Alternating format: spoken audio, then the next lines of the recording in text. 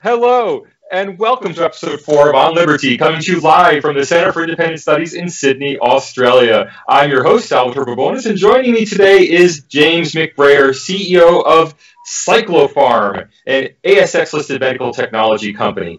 James will be talking to us today about drug approvals, device approvals, and of course, the coronavirus. James McBrayer, how are you? Very well. Thank you for having me, Salvatore. Well, first, before we even get started, as a CEO leading a listed company in a highly regulated industry, we're going to talk about that in a minute, are there any disclaimers you have to make? Salvatore, we're very transparent. Everything I'm going to say today is on the public record. All right, great. So there's one thing I do want to know about on that public record, something I've been dying to hear about. Tell me about Technegas. Well, Technegas, it's a fantastic product. It's an Australian innovation. It was invented about 30 years ago. We're in 59 countries around the world. It's a nuclear medicine lung ventilation imaging agent. It's used primarily to diagnose pulmonary embolism, but with the advent of new technology, we're starting to see applications in a broad range of respiratory conditions. Wait. Tell me that a little more slowly. It is a functional lung ventilation imaging agent used in nuclear medicine. All right. So what is a functional lung nuclear imaging agent? All right. So our product acts like a gas. And there's an old saying in the medical world, if you can't breathe, nothing else matters. Well, our products show how oxygen gets into the body. And it does this by producing small particles that act like a gas. And when inhaled, the particle Technegas goes all throughout the lung tree and actually deposits itself in the alveoli, where oxygen and carbon dioxide exchange. Right. So in essence, we show how the body intakes oxygen and absorbs it. Now, I'm not a medical person. I'm not a nuclear pharmacist, and we'll get to what a nuclear pharmacist is in a minute. But what are the implications of that for something like coronavirus diagnostics? I mean, I know you can't give medical advice here online. Sure. I'm a pharmacist, not a clinician, and I think where coronavirus, one of the biggest issues, and why you hear so much about respirators, is the fact that the body's not getting oxygen. That it's the condition that's caused by the coronavirus is infecting, it's inflaming, and it's closing off the lungs' ability to actually take in that oxygen. And that's why the respirators are forcing oxygen into the body. Right. Now, respirator, of course, is a medical device. Yeah. I'm also familiar with drugs. I take ibuprofen for inflammation, that sort of thing. Technegas? Device? Drug? Yes. It's actually both. The product that Technegas is small nano-sized particles of radioactive carbon. That's what it is. Okay. So like tree dating. Sorry? You're tree ring dating people's lungs, carbon radioactive, just like with the trees, right? Very small doses. So much so, it's 40 times less radiation than a CT scan of the chest for breast test. It's very low radiation for a nuclear medicine procedure. So what these particles, what the radio-pharmaceutical is the Technegas portion of it, but you need a device to actually create these particles. And we produce in our factory in Australia, in just outside of Sydney, what's called a Technegas generator.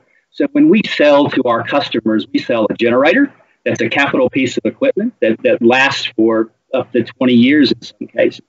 And then we sell single patient consumables that they go about making the Technegas on site. So quite a unique product in that they're actually manufacturing for each individual patient on site at the hospital the Technegas particles. Now you said you're manufacturing not just in Australia, but in the Sydney metropolitan area. Yeah. I thought manufacturing was God. I mean, why haven't you closed the factory and opened a cafe yet? I mean, what's going on? Is it really possible to do manufacturing here? Not just in Australia. I mean, I understand if you were out in Newcastle or something. You're manufacturing in Sydney? Yeah. I think there's a couple of reasons for that, Salvatore. And first and foremost, we want to maintain a presence in the Australian market. I mean, that's been our base ever since inception, close to 30 years ago. We've got a very niche product, so we're not talking about huge volumes at the moment. I mean, we have grand plans like every organization, and the entry into the U.S. Will be part of those plans. But we made a very conscious decision a number of years ago when we had an older facility located not in Lucas Heights, just outside the reactor area. When we decided to move, we said, should we go offshore and produce this equipment in third party manufacturing or set it up in another country? We made the conscious decision, no, we're staying in Australia, we're staying in Sydney, right. And we set up a new facility at the end of 2016 that was not only meeting our demands in the 59 countries that we're distributing to today, but it's ready for our launch in the U.S. once we get U.S. FDA approval. Well, let me ask you about drug approvals in a minute, but first, I want to ask about this manufacturing thing, because, of course, very few people still manufacture in Australia. There are two things that I wonder about. First isn't Australia really far from everywhere? I mean, doesn't being in Australia create problems for supply chains, for getting things in and for distribution? I mean, how does all that work? So, you're quite right. And when you look at how our revenue is split, only 15% of it is Australia and New Zealand. Really? Yeah, and even though that we're based here in Australia, you could almost call us a European country where 60%, 65% of our revenue is European based. Okay. So how we go about doing that is that our business model is based on a consumable that's almost like an annuity stream. We have very clear understandings of our customers' requirements, how the trending is. So we're able to manufacture in Australia. We have a regular delivery through sea containers to our distribution office in Ireland, and the same in Canada. Right, and then getting parts. I mean, everyone's talking about supply chains collapsing. Yeah. I have my own views on that, which will come out in Foreign Policy magazine next week. But I'm curious to actually talk to someone who's in business. Is there any trouble getting parts? I mean, presumably most of your parts don't come locally, right? Well, fortunately for us, we've been planning the U.S. launch for quite some time. Okay. And we were way ahead of the curve before this coronavirus hit in the distribution channel. So we had already placed advanced orders into our suppliers. We'd had them ready to go, and we've been working with them for the last 6 months prior to the corona. That being said, we don't rely on a lot of raw materials or componentry from China, at least from the consumable side. From the electronics that go into our generator, sure, there's some issues with that, but we had well in advance of the virus outbreak had placed in enough stock to keep us going for at least 6 months. Right. And the second question I had about manufacturing in Australia is what about wages? I mean, we hear that Australia's a high wage economy, priced out of the manufacturing sector. How does that work for you in practical business? From our perspective in Cyclopharm, it's not that labor intensive. Okay. So we would prefer to have our quality people on site, very close by, where we can see the manufacturing, not at a distance, but where, the management sits, where their quality sits, and where, I guess the ultimate responsibility is. We don't outsource that responsibility somewhere else. Right. I mean, again, I just want to ask you about this. I don't often get to talk to CEOs of manufacturing companies. General Motors pulled out of Australia and pulled its manufacturing, but we see people like Elon Musk is making cars in California, which is the highest wage, high economy in the world, presumably through automation. Is there an automation route to manufacturing for Australia? Well, look, we've automated. When you look at the progression and the evolution of how we do manufacturing, we have automated. We have our own bespoke manufacturing equipment that that used to be handmade, and internally we've got our own shop fitters and electricians that actually put the equipment together that automate the manufacturing. So we've done that to a degree already, and what we're planning on doing is and I guess it's highlighted what's happening with the coronavirus, where there's so much dependency on overseas manufacturing. We always have the plan in longer term to have a secondary manufacturing site. So we can't be reliant. No company should be reliant on one site. I think just from being risk adverse, you need to have a backup. So where's that for you? Talk about in the cyclopharm context, where we're not talking about large volumes like cars, but in my previous experience, when I was running the country's largest contract pharmaceutical manufacturer. There's some real issues with that. And, when you have your supply chain, that so many of the raw materials are coming from China, there's risk there. We were at one point looking at manufacturing overseas as well, but in the end, we still stuck with Australia because you can control things far better locally than remotely. Right. Now, Gay asked us before we got started about flu vaccines and whether flu vaccines are going to be held up because of production delays. Now, I know that your business is not flu vaccines, but is that the sort of thing that there would be production problems because of coronavirus, or is it like the ordinary flu vaccine? We're not talking about that. If you're talking specific to flu vaccines, I don't think that's going to be that's necessarily going to be a problem from a distribution and logistics. And even what's been exciting to see, actually, is what has happened over this challenge that the virus has put to the scientific community.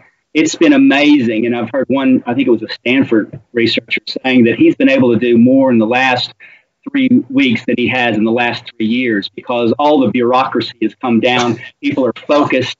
You don't have to go through 3 or 4 hands before you get sign off on buying a paperclip anymore. So I think that's been the exciting part. And I heard last night that in Britain, they've even come up with, possible 2 different vaccines. So it's an amazing challenge to the scientific community, and they seem to be responding.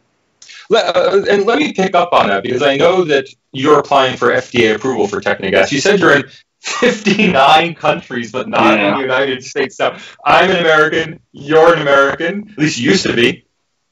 I'm still. I'm half and half. I'm going to get dual citizenship. And so, you must be paying some kind of taxes. But I'm not going to even ask you about that, because if I'm paying, I know you're paying. But but as an American, we tend to think of the United States as being in the lead of everybody. America's always coming first, and 59 countries, but not the United States. What's going on there? Yeah, look, I often describe us as the world's smallest multinational. We're in so many different countries, and I challenge a lot of the huge pharmas to be in as many countries as we are, and in doing so, we still have to comply just like the big guys on how we manufacture and distribute and all of the requirements associated with our product. I'd have to say that, yes, 59 countries. It was invented in Australia. It was first registered here as a device. Then we went to Europe, and then it was registered as a device. And then the Europeans decided, oh no, it's actually more of a pharmaceutical. And so we have all of these different approaches to regulation throughout the world. Now, if I was comparing, the United States has the FDA, and in some ways it's an island in a regulatory sense. It respects the input from other experiences, but you have to tick their boxes. You have to tick each and every one of those boxes. I would say, if you were looking at it from a European perspective, which our company is mostly distributing to, Europe seems to have access to drugs faster, and I don't know why that is. They seem to be able to on a country basis. Now that being said, if you make a change to one of your products in Europe, it takes forever because of the European Union and how that, you throw everything into a committee, and sometimes it gets through quickly, sometimes it doesn't. But once you're in, the mutual recognition allows you to the speedy entry throughout countries. So you pick on a little easy country like Slovenia, and then you expand out when you get their approval? How does it work? No, well, actually, if you look at medical devices, and it's actually been highlighted as a problem in the world, the way that this mutual recognition has, Germany has been seen, a lot of the companies that if you want to launch a medical device, you go to Germany because it has a lower threshold. It has more people that can approve a product for CE mark. In Europe, most of I think 2/3 of the products are actually first applied for in Germany and then pushed out. I think what you have to do in Europe is that you have to go to a country. You have to say, I want you to be my sponsor. And then it goes out from that country once you get CE mark. Pharmaceuticals are a little different. It's a little higher mark. But the FDA, they have had, we're a complex product. We're a device and a drug. We're manufactured on site at the point of administration. It took a little bit of time for the FDA to understand and actually determine us as a combination device. And, the company itself, we've had our own issues. We said, hang on, we're in all these countries. You should just approve us here in the United States. Well, there's no fast track that way with the FDA. That's not a good argument. You still have to provide your data. So Gay is clapping on the back for Australia first and then going overseas. So some people are happy about that. Yeah. I want to ask you, you mentioned that your regulatory hurdles are coming down because of the coronavirus epidemic. Is that very narrow only for coronavirus, or are there going to be any lasting lessons? Like if they get a coronavirus vaccine out in 6 months, are they now going to say, hey, let's speed things up for everything else? I mean, what's your perspective on this? No, we don't even need to talk about it. No. It's funny how crisis brings focus.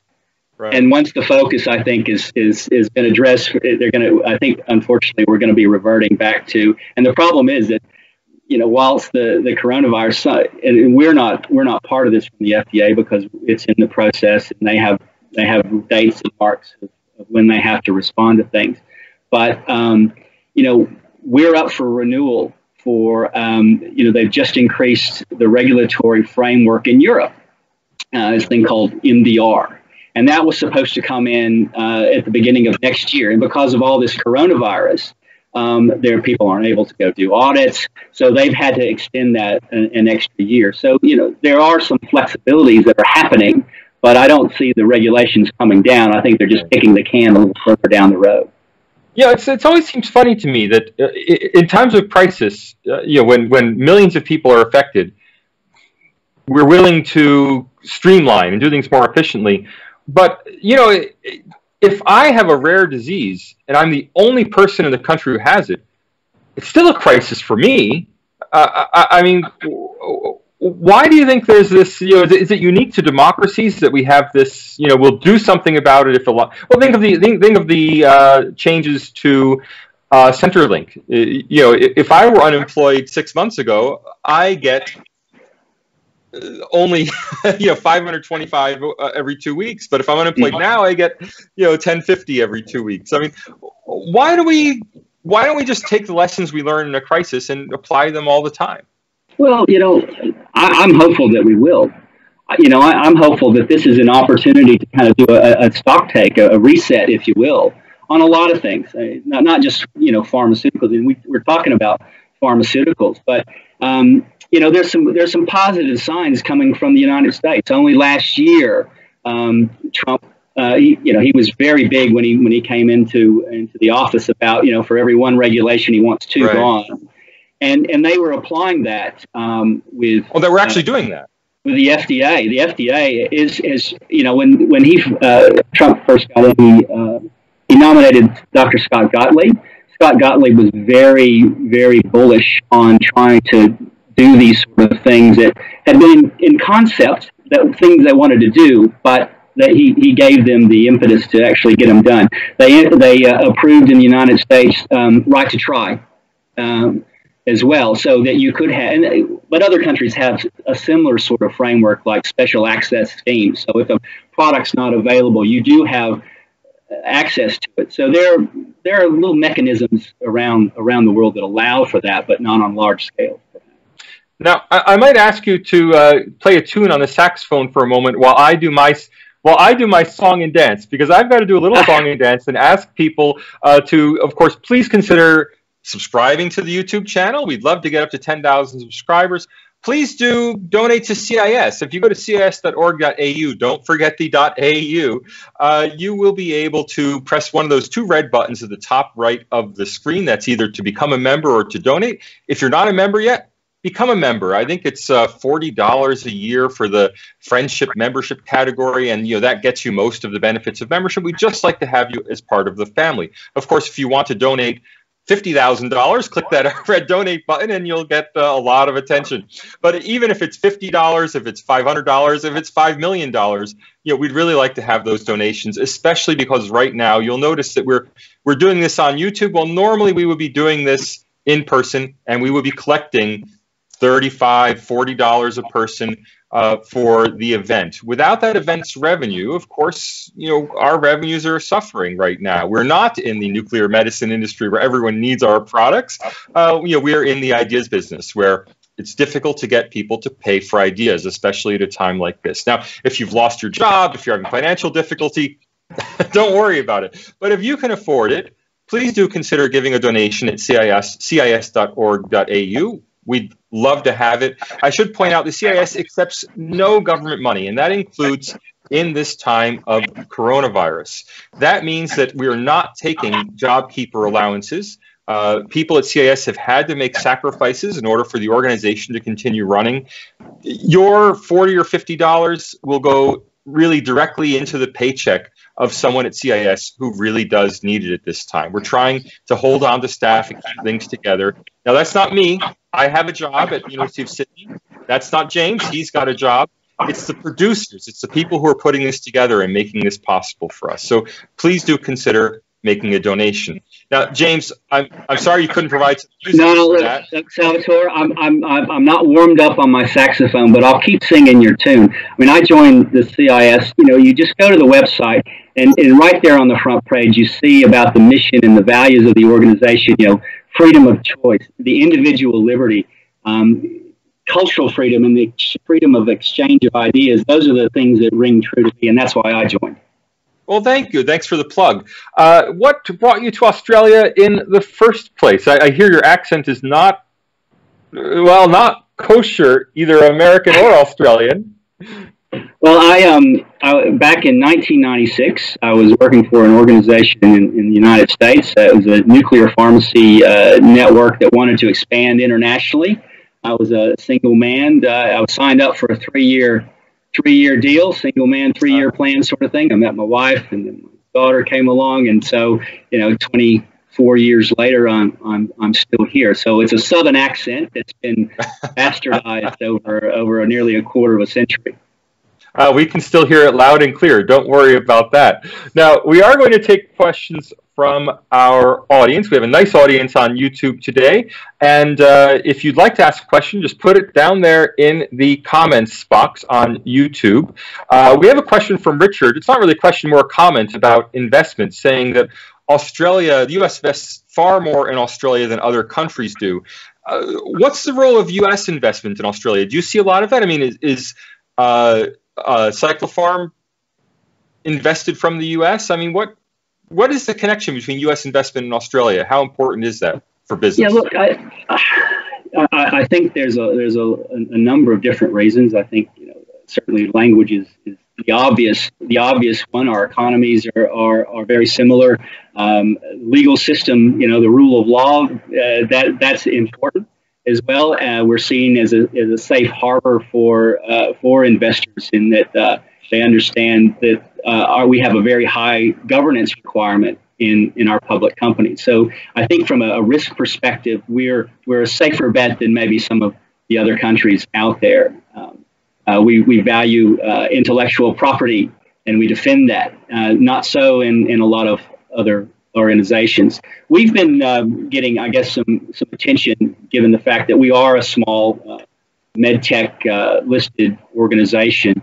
We've been listed since about 2006, but I think people have been waiting for our US FDA entrance, and so we've started to get some interest, particularly from different funds in the U.S. Wanting to know more about our story, given that we're within a year, I think, of being in the U.S. and having some significant growth opportunities there. Right. Do Australian companies, I'm not going to ask you about Cyclopharm in particular, but in general, do Australian companies look for U.S. direct investment, or do they benefit from U.S. investment into the ASX more broadly in terms of like index funds? I mean, what is the angle on U.S. Australia for Australian companies? Salvatore, I think one of the things that, you know, I spend most of my time with colleagues in the biopharmaceutical medtech industry, and you know, usually what happens in that space is that it's more developmental. You know, they're trying to work through phase 1, phase 2. Very rarely does a company like ours go to phase 3, where you're actually the one going to be taking it through the FDA and onto market. So I think the investment is usually more towards like big pharma or big med tech to try to invest in the technology. We're not seeing so much of foreign investors per se, you know, the big funds management companies coming in, because we're typically too small to get their attention. I mean, the companies here in Australia. So the investment comes from companies more. Now, we have a question from Mike in Pittsburgh, and we do have a global reach on Liberty. We have a question from Mike in Pittsburgh asking, is there any truth to his contacts, he has contacts in the Greek-Australian community, that Chinese investors are seeking new footholds in Australia because they expect to be blackballed, they expect to be excluded from other markets? Sorry, who is that from Pittsburgh? Mike from Pittsburgh, former colleague of mine. Mike, you know, I don't think that you can pick any one particular country. I mean, the Belt and Road is a very open policy of China about, you know, trying to bring the old Silk Road into the 21st century. So I think it's everywhere. Right. And let me ask you a personal question. I know that you know, for all the younger, well, no, let's be honest, there are no younger people listening to us live right now. For all the older people out there who have children and grandchildren who might be considering careers, what's a nuclear pharmacist, and how do you become one? Well, nuclear pharmacy is when I went through nearly 30 years ago. It was the first specialty in the United States for a specialty pharmacist, because it was seen to have, you had to have certain extra qualifications. So first I went on and I got a pharmacy degree from the University of Georgia, and during that time, I always thought I was going to go into industry, and that was sort of my career path when I went into pharmacy school. But I stumbled across a subspecialty, nuclear. And what nuclear is it's using radioactive diagnostics, and it's mostly diagnostics, but more and more we're seeing more therapeutic applications. But what it does is it's a whole different way of understanding how organs are functioning and disease states are functioning. And I was fascinated with it. And it was true compounding, because every day it was you'd have to go in, and usually at midnight, to have 80% of your manufacturing done before 7 a.m. in the morning to get it to the hospitals and clinics. It was a fascinating production, distribution, logistics, but the education required me to get what's considered to be an authorized user status with the Nuclear Regulatory Commission, where you're dealing with the physics of medicine, how radioactive materials function within the body, those sort of applications. So I decided to do that straight out of university. I was lucky enough to get into a management track very, very early, and within 6 years after graduating, I was in Australia. Oh, wow. We have Mitchell and Max protesting that at 26 they count as young listeners, so maybe they have a future in pharmacy.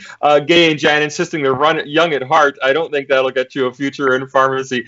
But I would like to ask you a little more about this nuclear issue. You mentioned that you, as a pharmacist, were dealing with the Nuclear Regulatory Commission. They're the people who regulate nuclear power, right? Well, anything that's radioactive, really. So the NRC, they set some guidelines on if you were to handle radioactive material in a safe way, you have to be licensed. So I would have in the United States, we were manufacturing under pharmacy law, so I had to have a pharmacy license in whatever state I was working in. And depending on the state, I would either have to have a radioactive materials license through the EPA. So you'd have to be double licensed to ensure that you were qualified to actually manufacture, handle, and manage these facilities that had basically radioactive material on site and distribute it. Now, who does that in Australia? Obviously, Australia doesn't have nuclear power, so who's regulating nuclear pharmacy in Australia or nuclear materials? Well, there is, it's funny that there is an organization, ARPANSA, in Australia, and they regulate basically ANSTO.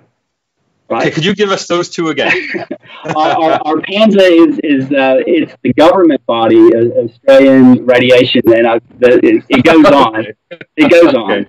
But ANSTO is the government body at Lucas Heights that has the reactor. Our only nuclear reactor in Australia. It's not for power.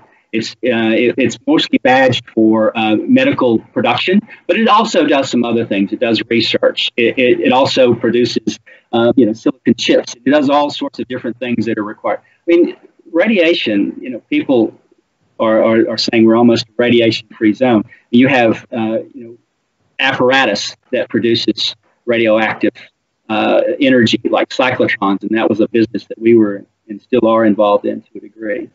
There are sources that they use to understand how welds, for example, if a good weld has been made on some of these critical plumbing devices. So there's radioactive sources all over. So ARPANSA, in a broad sense, has ANSTO as their main client, but they also regulate other aspects as well through the various states.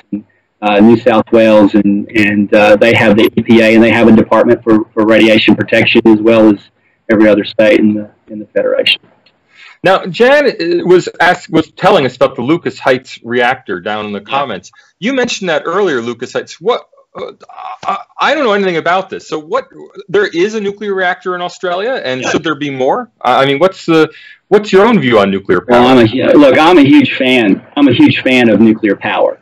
I grew up in the Tennessee Valley in northwest Georgia, where we had nuclear reactors on these pristine, beautiful lakes. And so I grew up in the shadow of those. And when our largest customers in Europe are French, and greater than 80% of their power is generated through nuclear. So it can be delivered safe and effective, and it is the cleanest energy out there that you could possibly, the carbon footprint for producing solar panels and all these wind turbines are far greater than what nuclear power actually produces. So, but we do have a nuclear reactor in Australia. We've had it since the 50s. They had the first reactor was developed, and a new one was recommissioned about 10 to 15 years ago. Right. So it produces an isotope that's very important in nuclear medicine, and from a commercial basis, it sells that product throughout the world. It's called molybdenum. And molybdenum is an isotope that's used in nuclear medicine departments that produces this isotope called Technegas. Oh, and that is the isotope that's used in about 85% of all nuclear medicine procedures around the world. ANSTO produces some of that and sells that to producers around the world. We don't do 80% of it from Australia. Don't get me wrong on that. But we are part of that global supply chain here in Australia. Now, Mitchell is saying that Australia has history on its side when it comes to medical innovations. Could Australia be developing more of this? On the other hand, we do have, we have Gay asking us about the waste issue, and I know that even with nuclear medicine, forget nuclear energy, there's a nuclear waste issue. So, what's the balance on this? Can we be doing more on the nuclear side, and if so, where does the waste go? Right. So the waste for years and years and years, we've been managing it on site at Lucas Heights. But when you look at the opportunity for Australia from a waste management point of view. We tick so many boxes, both on nuclear power and nuclear waste management. I mean, we're geologically stable, for one thing. So, we're dealing in, I think one of the places that they were trying to put the waste disposal or storage was in South Australia. Dry. Those are the sort of things that you require in securing these things. So, look, I think we tick a lot of boxes, and I think we can't be hypocritical either in that, we're producing the uranium that's being processed overseas. So, we can't take the good upside of the royalties off of the mining side of things and not have some responsibility for the ongoing storage of these things. Right. So Kim is asking us, what could be done in Australia to expand the growth of the nuclear medicine business? What's holding it back? Or is anything holding it back? Well, I think we actually punch above our weight a little bit in that area. I mean, we've been very good at embracing this new concept called theragnostics, for example. That's where you're using isotopes to target a particular disease state, and we're seeing a lot of it in, say, prostate cancer, for example. Then using a higher dose of that radiation, knowing that it has an affinity for that disease state to go and basically eradicate it. So we've been very big in driving that. We have a very mature nuclear medicine, industry, if you will. The innovation that's come out of Australia is very strong in comparison to a lot of countries around the world, and there should be more, absolutely. And one of the things that I think is important for the government, for example, is to maintain, the support of research and development. And I think rather than trying to funnel it into areas where it might make a nice ribbon-cutting ceremony, research and development takes a lot of time to mature. And I think that's where I would like to see, even more than what we're doing now. But I think the government with the current program has been great, and we've benefited that as well. I mean, from a small company like ours, we have an obligation, not only because it's good commercially, but we have an obligation to ensure that our product is actually living up to its full potential. And whilst historically we've been focused on diagnosing blood clots in the lungs, more and more, our product is about anything to do with ventilation. And so we're looking at applications like asthma. We're doing research and development in COPD. We're looking at lung transplants, lung volume reduction. There's so many different applications that we invest in, and with the support of the government, that will allow us to continue, even though we're a small company, to contribute back to society. Right. Now, we're going to have to wrap up in just a minute or two. I do want to remind everyone, please subscribe to the YouTube channel and click the bell, the updates bell, and you'll get updates about these broadcasts in the future. Also, please like the video. The more people who like the video, the more chance it is it'll be shown to other people by YouTube's algorithms. We'd really appreciate the support. Also, of course, if you want to give financial support, we'd love to have it. Go to the CIS website. You can make a donation there, or even better, if you're not already a member, please do become a member. Now, we do have a comment, I guess, not a question, but do you have any thoughts about thermonuclear power, ITER in Marseille? Mitchell asks us, any thoughts on that? Look, I couldn't really comment on that. I'm not across that particular thing. Yeah, it wouldn't help with Australia's uranium stockpiles moving thermonuclear. No uranium involved. Look, Kim asks us, a government regulator sounds expensive, and someone has to pay for that. In these times we face where the government will be poor in these times when government businesses are going to come under pressure because of all the coronavirus response, is a voluntary code and self-regulation a better way forward for industry? I'm all about small government. However, and with a caveat, I think where government is supposed to apply itself is in areas where the private sector cannot. And I think, if we're talking on a commercial basis, absolutely, government should stay out of commercial things. I think when the public safety is involved, then I think that's where regulation is important. And like anything else, you can overkill anything. Right. But I think with respect to our industry, pharmaceutical industry, I mean, you can point to so many different examples when the bar was too low and there's been an unfortunate consequence to follow on. So I'm all for regulation that is pragmatic, not regulation for regulation's sake. Right. And what does that mean in practice? I mean, what is the balance between what the government has to do and what industry can do? Because, look, let's face it, in the end, we've got to trust people like you that you're doing the right thing. None of us are going to take apart that machine or take a look. I mean, we have to have a lot of faith in what you're doing. To what extent should we be looking to industry to self-regulate? That's a good question. I think the problem is that you get so much conflict of interest, and you people, and I've seen it in our industry and competitors, and and even in the medical device industry, where even governments have outsourced the requirement through notified bodies, third party providers that a company like ours pay to regulate us. It's a bizarre situation. Yeah, so and you don't know locations. It's a complex question, and there's no easy answers. I think in our particular case, where lives are at stake, products are important to understand if someone's going to live or die, or how the application of their product will help them to live. I have to err on the side of having some regulation from the government rather than self. Right. People cut corners. It's a shame, but it's true, I guess.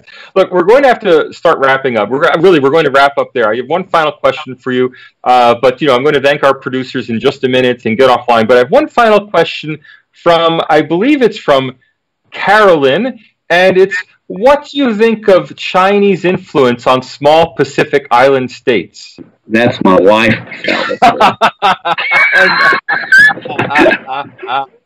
No, she didn't actually write in, but I couldn't resist. So any thoughts about Chinese influence in the Pacific?